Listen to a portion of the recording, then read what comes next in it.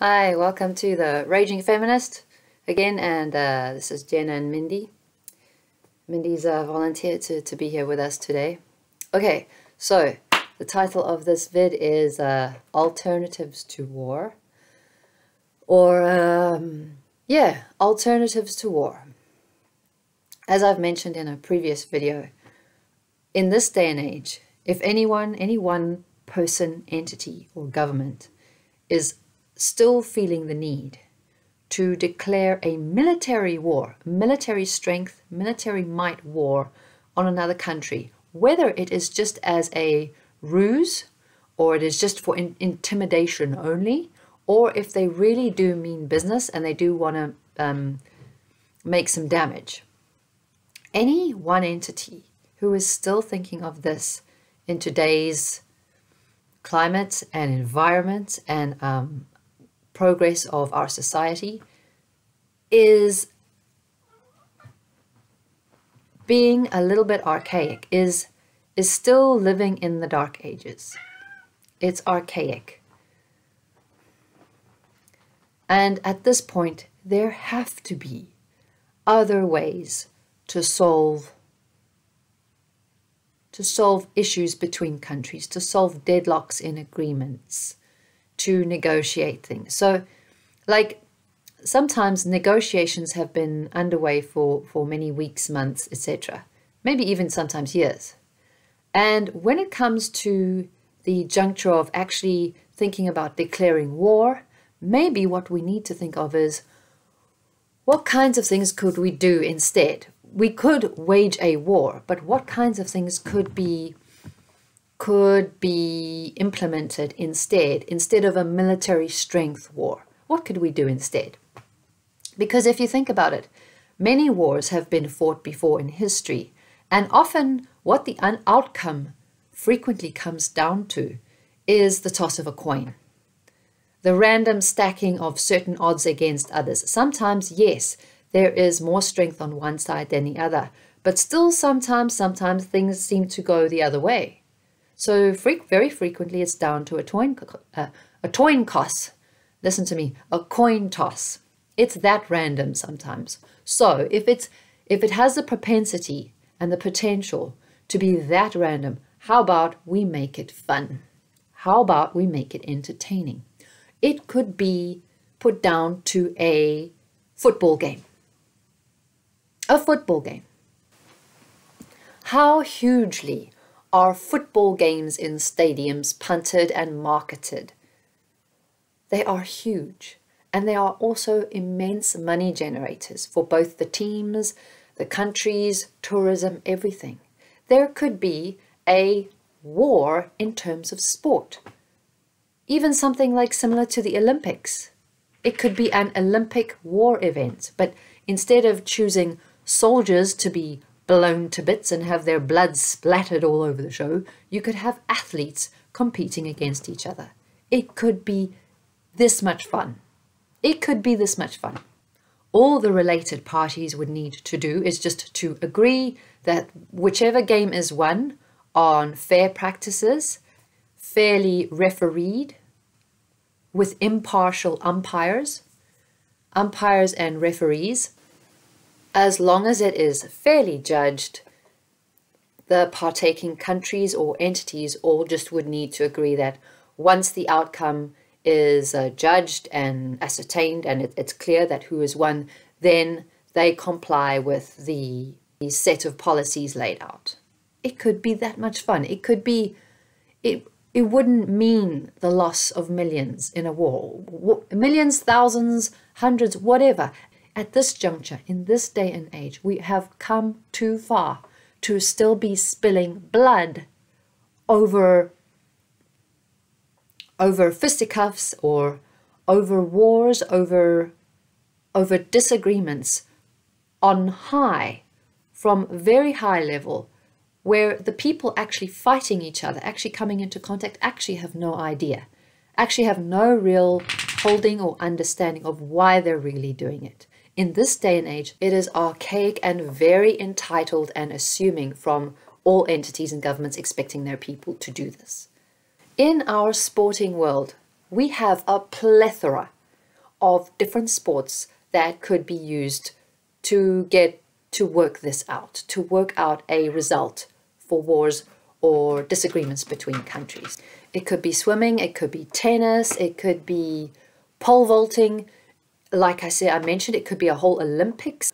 It could even not even be serious. I mean, there are some amazing games, sports games, activity games, team building games coming out of Japan. Have you ever seen that human Tetris event? Do you know what I mean? Have you seen that? Have you seen binocular football?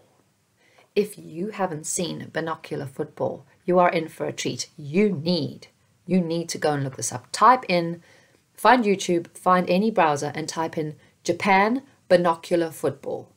This kind of thing is what we need for countries to be fighting wars against each other. People losing their limbs, people losing their eyes, people losing their whole heads in this day and age is ridiculous. We should not be doing this. Governments and higher entities should not be expecting us to do this. And people on the ground level, grassroots level, soldier level should not be agreeing to it, because you know full well you actually really don't really know why you're fighting. Not really. That dude over the fence who you don't really actually have any particular problems with. It could be MMA, boxing, mixed martial arts.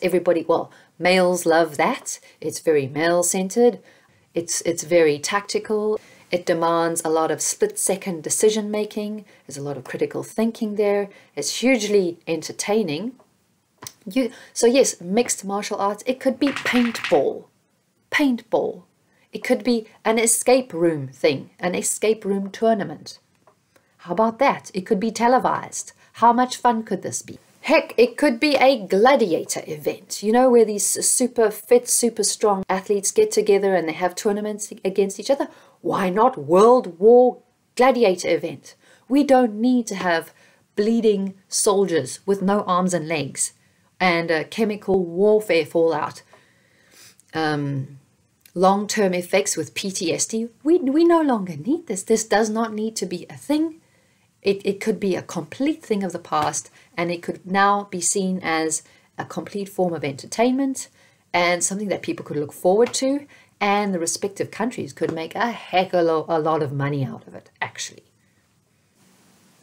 There is so much potential here. I don't know if anyone else has been looking at this, but this could be huge. Even if the countries didn't even feel like putting that much expenditure and planning into it, it could come down to a wrestling match. It could come down to a chess match. Choose your fighters, choose your players against each other. These people wouldn't have PTSD afterwards. They wouldn't be missing limbs. They'd be fine. They could go back to their families and their countries with the same kind of weight as how they'd done in the Olympics. It would be so similar. There's not much difference. It could even be something as unserious or enjoyable as a tickle fight. A tickle fight. I don't know if anyone's thought of this yet. Some people are really more ticklish than others. Some people don't have those kind of reactions so much. Get two of them in a room, in a match, or in a stadium, and it could be like WWE watching this. Even WWE, like World Wrestling. Actually, that could be a little bit, that could be quite violent. But, I mean, at least it wouldn't be thousands of soldiers. It would be one fighter versus another one. Or one fighter that agreed to versus another one. If we wanted to be really progressive, we could say that there could be no violence and it would just be purely for entertainment value. Tickle fight, pillow fight, massive pillow fight. You could even have a pillow fight team versus another team in one room. Let them go see who, I don't know, you could work out the rules for this. It could be so much fun. We do not need to have people's brains blown out. In this day and age, what are you thinking? Unless it's in some way actually people really do want to see that. And then what does that say about us at this point? See? This is why the aliens don't talk to us yet. This is why they don't talk to us yet. We need to figure out other ways of doing this. And it could be fun. It could be really, really fun. So how about we give it a go? Anybody listening? Yeah. You know what? At the end of the day, it doesn't even need to be physical. It could be computer games. It could be, I don't know, Duke Nukem. It could be Counter-Strike, CS. It could be, choose a game. Pick a game where there are two sides. And then invigilate it. Bing bong, there you go. No blood spilt. No mothers losing her sons. Brothers, sisters, everybody coming home or not even leaving. How about this? How about it? Good, no? Should we go for it? Hey, this is a quick addendum. The question you have to ask yourself, and you must keep coming back to this. This is the question. Why is it so important that flesh and blood, brains and bone need to be blown apart? If international countries, the international arena, has not already thought of this idea yet, why are they still relying on flesh and blood soldiers? Why? Why, in this day and age, is it still so important that flesh and blood, brains and bone are blown apart on the front lines? Why is it that buildings must be destroyed? Why is it that museums must go up in flames? Libraries, public facilities. Why is it so important? We have the online world now. Let's use it. Yes?